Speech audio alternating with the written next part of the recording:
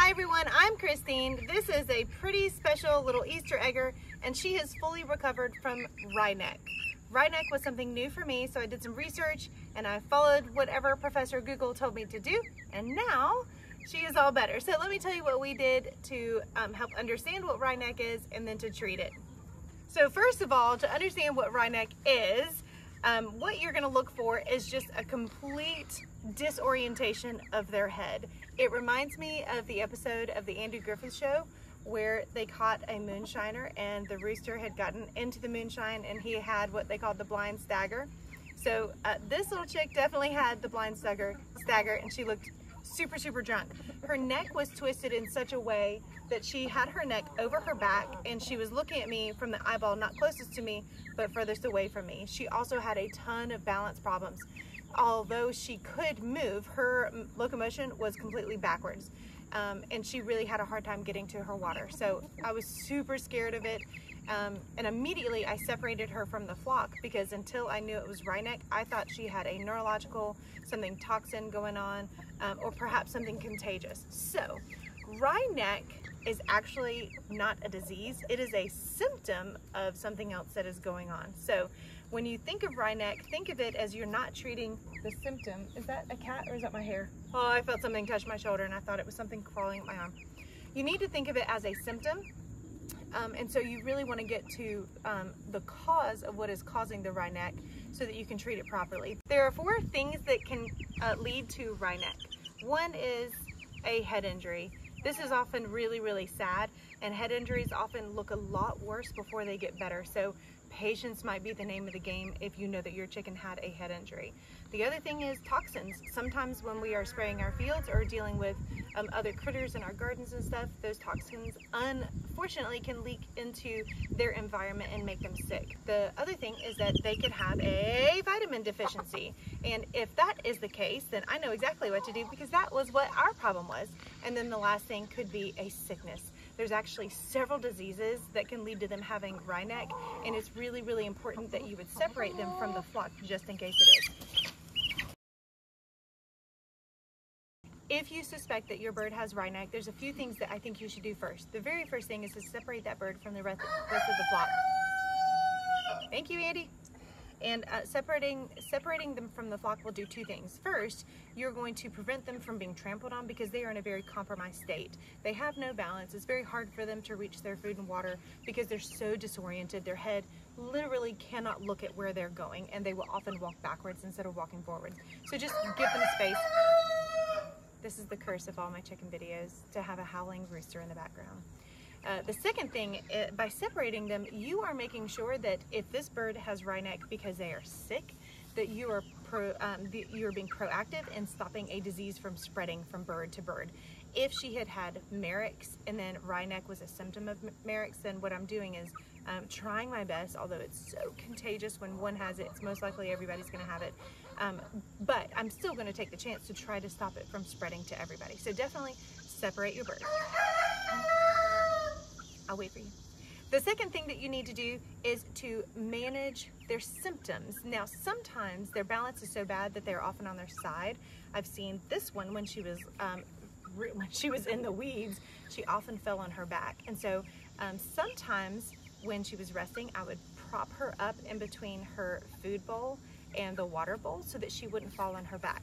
Their lungs are right here against their backbone, and so when they're on their back, it's very difficult for them to breathe. Some people will toss their chicken upside down and say, look, I can rock my bird to sleep. No, they just can't breathe and they're just slowly dying. So don't let them fall on their back. I've even seen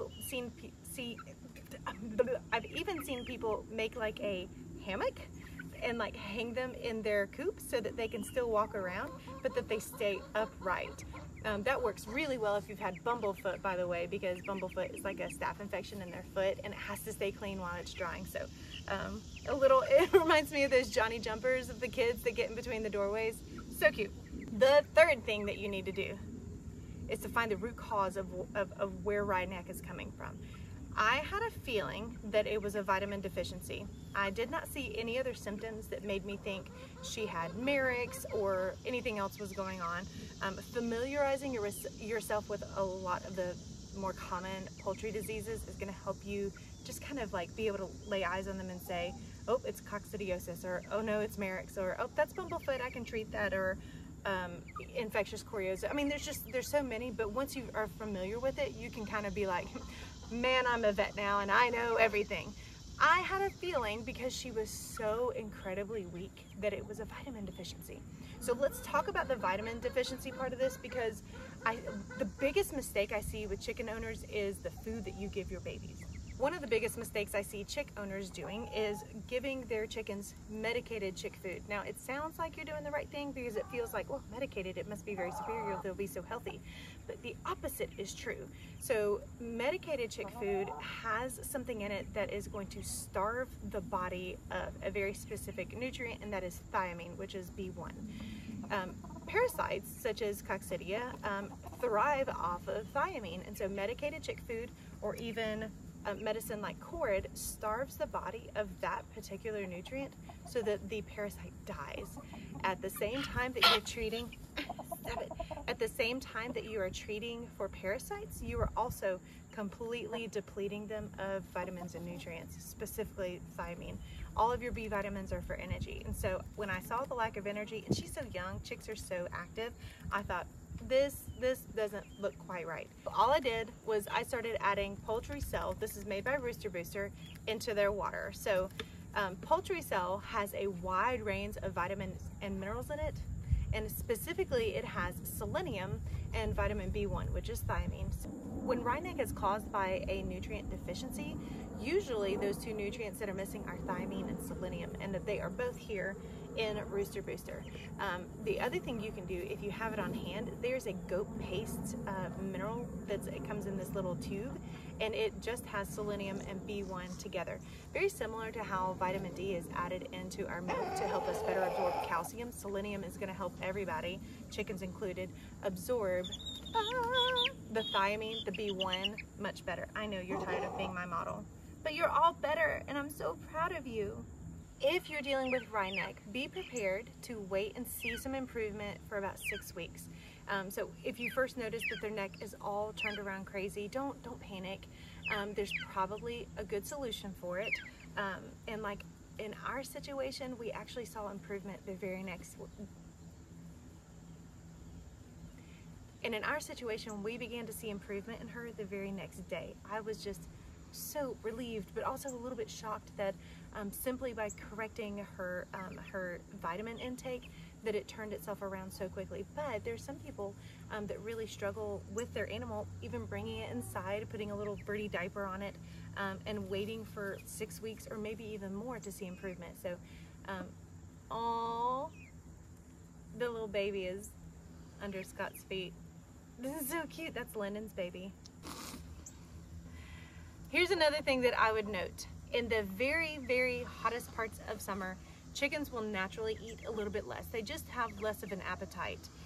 During this time, it is very important that you are not supplementing their food with treats. I love to give my birds watermelon and sunflower seeds and sprouts and all kinds of things, but that is not a nutritionally complete meal for them. And you might see some nutritional deficits like Ryeneck arise in your birds in those hot summer months because they got full off of watermelon. Watermelon is wonderful, but in the summer heat, if they fill up on watermelon, then that means they're not getting their complete and hearty meal. So just when it's over 95, we don't do any kind of supplemental snacks for them like sunflower seeds or watermelon or what have you. We just make sure that their water is cold.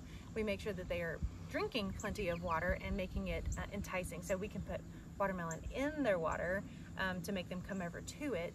But I try very, very hard that I'm giving them a very dense, nutritious meal through the crumble that we're giving them. I know, don't fly away. I'm scared. I'm scared. I'm scared. I'm scared. The rooster is mean. This is how we treated Ryeneck. I'm so glad it was a good outcome. Boy, we have been through it with chicken diseases. So I'm really glad that this was a happy ending for this little girl. I do adore these birds. Their mama is a sultan and the daddy was an ice bar, a silver red blue. They will be absolutely beautiful. I don't think that they got their mama's crest, but I do think they got her coloring, and they should lay a mint blue egg when they are mature at about 15 to 20 weeks, we shall see. That's all for today's video. I hope that this helps you deal with wry neck if you're dealing with it. It's one of the easiest things that we've had to treat, so good luck to you, and don't panic. I promise it'll be okay. See you in the next video.